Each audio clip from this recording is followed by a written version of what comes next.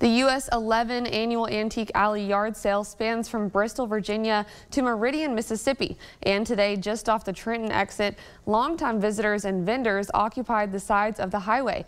500+ miles of eccentric items make this sale a southern favorite. And today was the final day to participate. My wife and I got married in 1996, and we ran our first yard sale in 1998, and we've done it every year since. We won't miss the yard sales. Our vacation, I retired last year, but we've saved our vacation over the years, and go on the vacation, we take off on vacation. This is what we do on vacation.